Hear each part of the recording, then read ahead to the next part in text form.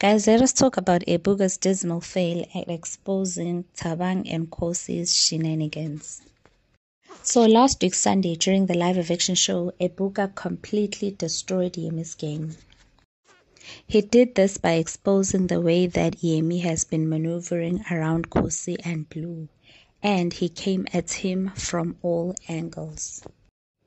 As a result of this, Yemi had to end things with Blue because now his game has been exposed, and now Khosi was fully aware of what he has been doing with Blue. Yemi's fans were not happy about this, so they came for Ebuka and blamed him for ruining Yemi's game. They were cursing at Ebuka for exposing Yemi's game and saying that he is responsible for the downfall of Yemi. So now he needs to shake things up with Khosi, since last week he only did this one-sided, of which he was coming for Yemi. Well guys, last night during the live eviction show, Ebuka did exactly what Yemi's fans wanted him to do. He came out gun blazing at Khosi. He asked Khosi whether she has been completely honest with Yemi about her siblingship, should I say, or her relationship with Thabang. So after the live eviction show, we all wanted to hear Yemi confronting Khosi about all these things that Ebuka was saying. So they went out into the garden and Yemi asked Khosi what is actually happening between her and Thabang. And Khosi said, I already know that he likes me. Then Yemi asked her, do you like him too? So Khosi answered and said she does like Thabang, but not in a romantic way. Not that she wants to be with him. Yo, Khosi is a liar, guys. I mean, she told Yemi that she already knew, or she already knows, that Thabang likes her, after she told Ebuka that Thabang has never said that he likes her. How does that add up? I mean, how? 1 minute you're claiming that you know that Thabang likes you, the next you're saying that he has never said that, so how do you know? And yet again, Yemi believes Khosi's lies. So guys, after their little chat, and Big Brother announced that all the housemates needs to move to the arena where he had prepared dinner for them. They went in there. It was a lovely setup. Khosi and Yemi were slow dancing. They were happy.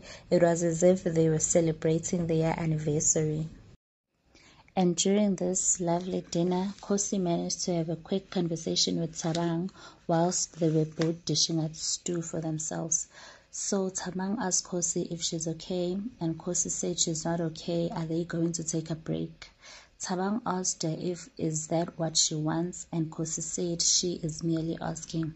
That's when Thabang said, I'm going to chill for a bit just for things to die down, and then I will make a move on you.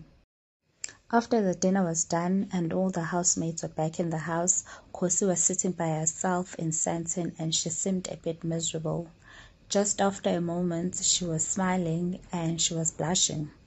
While the camera showed us who was actually downstairs and looking up at her, that's when we saw Thabang at the far end, and he was actually carrying 2 drinks. That means he signaled for Khosi to come downstairs to him, because Khosi immediately stood up and started going downstairs. Right now, Khosi and Yemi are laying in bed, and Khosi is feeding Yemi lies about Tsatsi, Kanaga, and Marvin. Instead of her explaining her shenanigans with Thabang, she is feeding Yemi lies about Marvin and Tsatsi and also Kanaga Jr. Finally, Yemi decides to address the issue between him and Khosi and Thabang. So he says that he realizes now that he is being played by both Khosi and Thabang, and it pains them that he was in great support of their friendship. So Yemi tells Khosi that he is deeply pained by the way that he played him, and that he knows that she was flirting with Thabang, both directly or indirectly. Even though Yemi is admitting all of this, but still he is not ending things with Khosi. Yo guys, whatever Khosi is doing to Yemi, it is working for her because she has Yemi wrapped around her little finger. Well, Yemi was a player in the beginning, but what he didn't know is that he is actually dealing with a coach. Guys, that's it for now. It seems like this ship between Khosi and Yemi, it is not ending anytime soon. Even though Ebuka tried to tackle it, it seems like they are both holding on. Well, guys, thank you for your time and thank you for watching. Please do like and subscribe. Bye.